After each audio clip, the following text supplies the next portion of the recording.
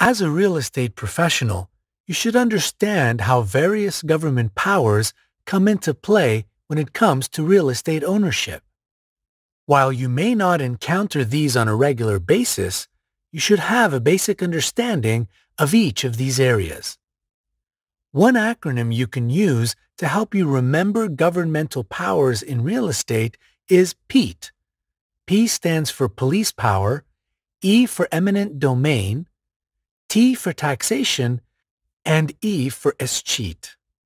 Now let's explore each of these in more detail. Police power. Police power refers to the right of the United States government to make laws and to enforce those laws to ensure the order, safety, health, morals, and general welfare of citizens of the United States. Under that broad umbrella, the government has the right to regulate how U.S. citizens use real property, and it does that through police powers. One type of law that falls under police powers is zoning laws, which are the laws that separate or divide areas of land into different districts depending on their use. Zoning laws generally apply to large areas of land rather than just individual pieces of real estate. Different areas or districts inside a municipality may be zoned for residential, commercial, or industrial uses. City planning laws are another type of law that falls under police powers. City planning laws are closely related to zoning laws and include laws about the electrical, sewer, and other facilities that a municipality's residents use. For example, an entire section of a city may be zoned for residential use, so an industrial factory could not be built or operated in that area without changing the zoning laws. Without zoning laws, we might have residential houses on the same block as factories and commercial stores. Such a situation would likely cause aggravation to residents because of noise levels, parking shortages, and traffic patterns. Zoning laws help keep businesses and factories to designated parts of the town. Other examples of police powers include things like building codes and health standards. The government has a vested interest in making sure that public health, safety, and welfare of U.S. citizens are protected. So, building codes and health standards provide minimum acceptable standards for compliance. Building codes are different for residential real estate and for commercial or industrial properties and depend to a certain extent on the intended use for the property. Building codes and health standards include everything from how wide doorways and stairwells must be to the materials and methods used in construction. Things like plumbing codes, electrical standards, occupancy rules, parking and traffic impact, and even swimming pool regulations all fall under building codes. Adhering to building codes and health standards means that real estate is designed to safely be used for its intended purpose. City or municipality inspectors have the right and duty to confirm that buildings meet applicable standards. If deficiencies are noted, police power gives them the authority to enforce those laws. Finally, another kind of police power that impacts real estate is rent controls. Rent controls are designed to protect the public by putting an upper limit on the amount landlords can charge tenants to lease space. Rent controls either provide a ceiling, a maximum amount that can be charged in rent, or by providing controls around how much a landlord can increase rents. People renting real property in areas that are rent-controlled can have peace of mind knowing that their housing will remain affordable and that their landlords cannot legally raise their rent beyond what's allowed by rent control laws. Now, let's take a look at an example of police power. Amy Baker bought a house in a quiet cul-de-sac in a residential neighborhood subdivision 10 years ago. A few months ago, Amy decided to go into business for herself as a commercial baker and wants to build an addition onto her home for a commercial kitchen and a 24/7 retail store where her customers could buy her products. Amy's neighbors have real concerns about what this change would mean for their neighborhood because of increased traffic, noise, aesthetics, lighting, etc. Fortunately for Amy's neighbors, but unfortunately for Amy, her plans would likely violate the city's zoning ordinances, which are designed to protect the residents of Amy's neighborhood by making the area safe and comfortable for residential property owners and residents. Now that we have explored police powers, the P in our PEAT acronym, let's look at the first E, which stands for eminent domain. Eminent domain. Eminent domain refers to the right the United States federal and state governments have to take private land or private property for public use or economic development. When eminent domain powers are used, the property owner has the right to receive just compensation for the taking of their property. In this section, we will explore each element of this definition to give you a better understanding of eminent domain powers. Most commonly, eminent domain applies when the government needs to build a new government building, construct or work on an existing roadway, or utilities. If there are one or more pieces of private property that will be affected by the government's plans, eminent domain allows the government to take that property under certain circumstances and conditions. In some areas, the laws require the government to make an offer to purchase the property first before enforcing eminent domain. Earlier, we stated that exercising eminent domain means the property owner is entitled to receive just compensation. But what exactly does that mean? The requirement that the government taking the property must pay just compensation is intended to make sure the property owner is in the same position financially after his or her property is taken through eminent domain. In practice, just compensation often simply means fair market value for the property, taking into consideration the property's highest and best use. Fair market value refers to what a willing buyer would pay a willing seller in a voluntary sale of the property when both parties were fully informed about the features of the property and of the transaction itself. Some states call eminent domain by different names. For example, in New York State, it is also known as appropriation. And in Louisiana, eminent domain is also called expropriation. Condemnation is another word that can be used to describe eminent domain. However, don't confuse this definition of condemnation with the word that means property is uninhabitable because there's something wrong with it.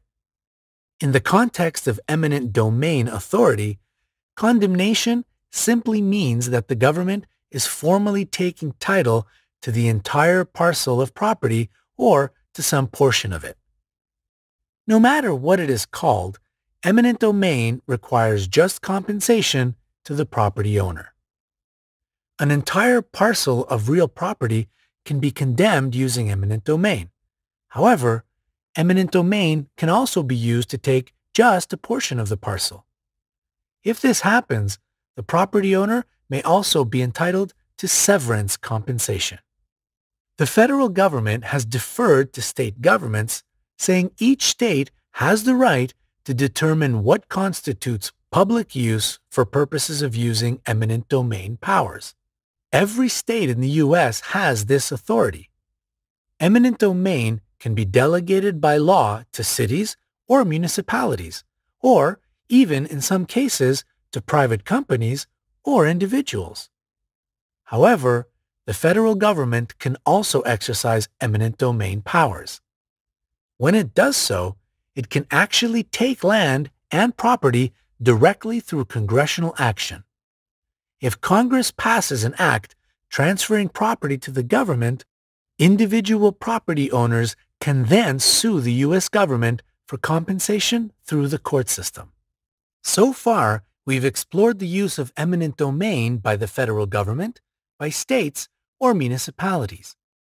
However, those entities can also delegate eminent domain authority to private individuals or entities in certain circumstances.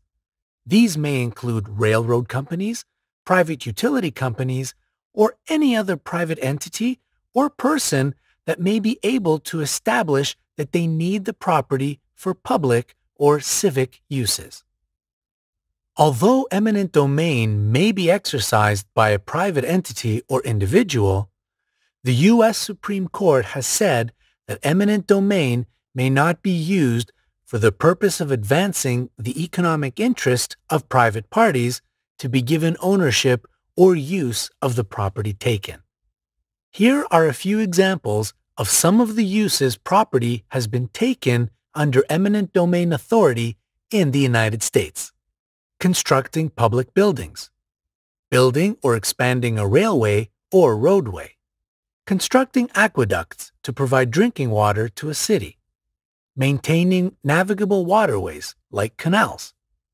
Producing war materials, aiding in defense readiness for the country. Constructing airports. Establishing national parks and national forests. Preserving places of historic interest. Protecting the environment through nature preserves, and establishing national monuments. Property across the nation has been taken through eminent domain powers to be used to house and facilitate government services, provide for infrastructure and defense, and provide public facilities and spaces used by citizens in communities around the country.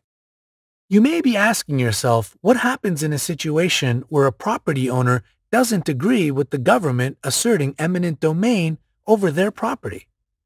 What rights or recourse does the property owner actually have? A property owner who objects to an eminent domain action can sue the government in court, challenging the action either by claiming either that the government's intended use of the property does not constitute a necessary public use, or that just compensation hasn't been offered or paid. This can be an uphill battle for property owners, however. Remember that the government only needs to compensate the property owners for fair market value of the property. Property owners are not entitled to compensation for their inconvenience, for lost profits, in the case of a business affected by eminent domain authority, etc. While you may not personally become involved in an eminent domain action as a real estate professional, it is nevertheless important for you to have a basic understanding of what the law provides, both for governmental entities and for individual property owners affected by eminent domain authority. Let's look at an example of eminent domain authority in action that might help make a complex topic clearer. The city of Metropolis wants to build a public park and monument in the center of the city. There are 3 homeowners whose homes are located in the area where the park would be located. The city approached the homeowners and offered to buy their homes for more than fair market value. 2 of the homeowners agreed to the proposed purchase price and sold their homes. However, the 3rd homeowner does not want to sell his home. It's been in his family for generations. If he and the city are unable to come to agreement on the terms of a sale, the city could use eminent domain authority to take the property from the homeowner and would only be required to pay him fair market value for his home. In this scenario, he will not only be forced to move, he will also receive less than his neighbors who agreed to the city's initial offer to buy their homes. Another example that comes up from time to time is a reverse eminent domain situation, where a homeowner sues the government claiming they are entitled to just compensation because the government, in effect, seized their property. John has lived near the airport in Metropolis for years. However, Metropolis recently changed its runway configurations, and now John's home is directly beneath the flight path for incoming and departing airplanes. Because of this, property values in his neighborhood have plummeted. John could sue for damages, saying the government has, in effect, taken away his property rights. If he is successful in his suit, the government would have to buy his home at the fair market value before the airport changed its runway configuration and flight patterns. Taxation. Let's go back to our PEAT acronym, which can help you remember 4 important types of government actions for real estate. So far, we have looked at the P by exploring police powers, and we learned about eminent domain, which is represented by the first E in PEAT. Now, we'll turn to the T, which stands for taxation. Odds are good that you are already familiar with the concept of taxation. After all, we pay taxes every day on the things we purchase at retail stores and restaurants. Our income is also taxed, and most people are required to file annual income tax returns. Real estate is also taxed. Just as paying your income taxes or paying sales tax on the things that you buy is not optional, property taxes are also required. Any person, corporation, or other organization that owns real estate must pay property taxes every year. The U.S. federal government cannot tax real property. The Constitution prohibits this. However, state and local governments do have the authority to levy property taxes on property owners. When people are considering buying new real estate, they are usually very interested in knowing how much they can expect to pay every year in property taxes. Property tax can vary widely in different parts of the country, and, in some cases, in different parts of the same major metropolitan area. This is because different counties or other taxing authorities have higher or lower tax rate than others. So the answer to the question, how much are property taxes, really varies. The amount of property taxes a property owner will have to pay depends on the assessed value of the real estate and on where the property is located. In most states, the assessed value is determined by the most recent sale of the property with an inflation adjustment added each year. Sometimes, property owners grumble about the amount they have to pay in property taxes. While property taxes can sometimes seem like a big obligation, it is important to remember that they pay for a wide array of public services. Your property tax dollars go to fund programs and services in your area. Some of the things your property tax dollars go to fund include road construction and maintenance, police services, fire department services, emergency responders, public works department and services, public parks, recreational trails used for walking, hiking, skiing, etc., state, city, and/or county libraries, traffic lights, street lights, sidewalks and gutters, public schools, salaries for local government officials and public service employees. If a property owner feels the amount of his or her property taxes is too high, he or she can appeal to the taxing authority. Property may be reassessed, which may end up lowering the amount of taxes due. However, if the assessed property value comes back unexpectedly higher than the taxed amount, the property owner could find himself or herself facing a higher tax burden. For people buying real estate with funds borrowed from a bank, mortgage company, or other lender, the lender can include 1/12 of the estimated annual property tax bill with each month's mortgage payment. Money is set aside in an escrow account, and the lender handles sending the tax payment to the county on a semi-annual or annual basis, or other frequency, depending on when tax payments are due. Paying real estate taxes in this manner makes things easier for the property owner, who does not need to worry about coming up with a large sum of money when the tax bill due date arrives. This escrow process for real estate taxes operates the same way, where many lenders handle property insurance premiums. So, what happens if someone doesn't pay their property taxes?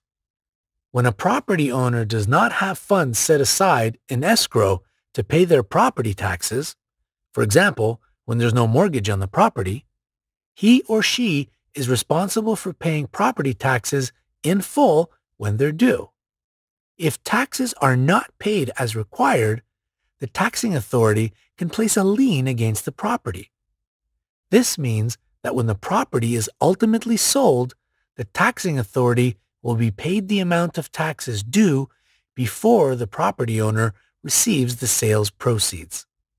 In situations where property taxes are significantly delinquent, or when the amount owed in back taxes reaches a certain threshold, as determined by each state, county, or other taxing authority, the taxing authority may actually force a sale of the property in order to receive the tax dollars they are owed. Mortgage borrowers who do not set aside funds in escrow for their property taxes should understand that most mortgage lenders consider a failure to pay property taxes as the equivalent of defaulting on the mortgage loan. This is serious, as it can trigger foreclosure actions. Property tax liens have a higher authority over property than mortgage liens do, so lenders may take foreclosure actions to protect themselves against loss.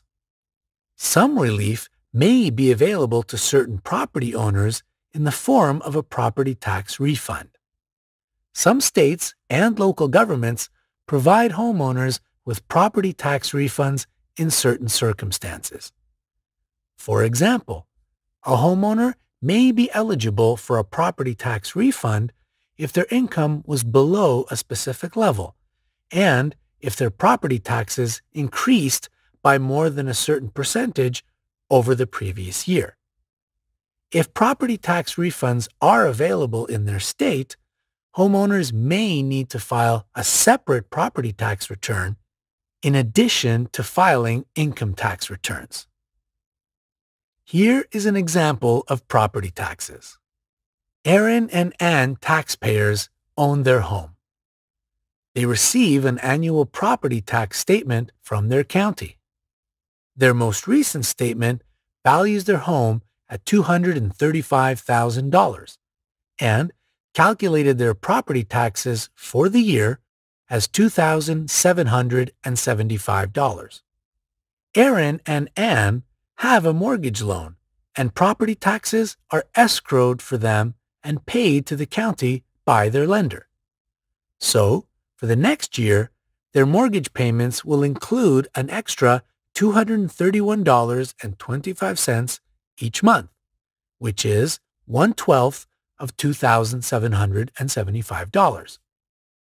Their lender will hold these funds for them until the property taxes are due and payable, at which point the lender will send the tax payment directly to the county. Escheat. Now, let's turn to the last E in our PEAT acronym, which stands for escheat. Escheat is a fancy word that simply refers to property that was publicly owned reverting to the state when there are no identifiable heirs capable of assuming ownership of the property. The government's power to escheat property can come into play in a couple of different ways. The first situation involves a property owner who owned their home or other real property individually and who died without leaving a valid will and without leaving named beneficiaries, where available through a beneficiary deed or transfer on death deed. if that property owner did not have any identifiable heirs under state law, the property would escheat to the state. Laws governing property ownership are designed to allow property owners to determine how their property will be disposed of or distributed during their lifetimes and at their deaths. When someone creates a will, transfers their property into a trust, or identifies beneficiaries for their real estate, they are controlling disposition of that property. However, someone who does not have identifiable heirs but fails to take such planning measures may unintentionally be naming the state as the beneficiary of their property. Escheat is a measure of last resort. Each state's intestacy laws govern how property will pass when a resident of that state dies without a will. Spouses and children are given priority. In many cases, descent and distribution laws provide a complex web designed to identify the nearest living heir entitled to inherit real estate and other property. Escheat only comes into play when it is impossible to identify or locate such heirs. The second scenario is similar and can come into play when property has been abandoned and there are no identifiable owners or heirs for the property. In such a case, the state can exercise its authority to escheat the real estate, so the state would become the lawful owner of the parcel. Here is an important point to keep in mind. While some of the governmental powers we have discussed in this section give authority to federal, state, and local governments for privately owned real estate, the power to escheat real property rests solely with state governments. Neither county or municipal governments, nor other individuals have the authority to take property by escheat. Here's an example of how escheat laws may come into play. George Batchelor owned his home and died intestate, without a will. George was an only child who had never married or had children. His parents were also only children. After conducting a diligent search for identifiable heirs under the state's intestacy laws of descent and distribution, the state was unable to identify any living heirs to inherit George's estate, including his real estate. In this scenario, ownership of George's home would pass to the state under the state's authority to escheat real property. Now, let's say that the lot and home next door to George's house had been sitting abandoned for years. The owners couldn't be located and real estate taxes hadn't been paid. The state's unclaimed property laws would allow the owners to come forward for a certain time period to reclaim their property. If they failed to come forward to reclaim the property would escheat to the state. Let's recap. In this lesson, we have explored a variety of governmental powers over real estate, including the government's authority to make and enforce laws designed to protect the public, police powers, the government's authority to seize privately owned real property for public use with just compensation, eminent domain, the authority for state and local governments to levy real estate taxes on privately owned real property, taxation, and we looked at scenarios in which state governments have the authority to take ownership and control of property that has been abandoned or property for which there is no other identifiable heir, escheat powers. Like the framework for other governmental laws and regulations we live under, these 4 types of government authority are designed to protect citizens by providing for government action in certain circumstances.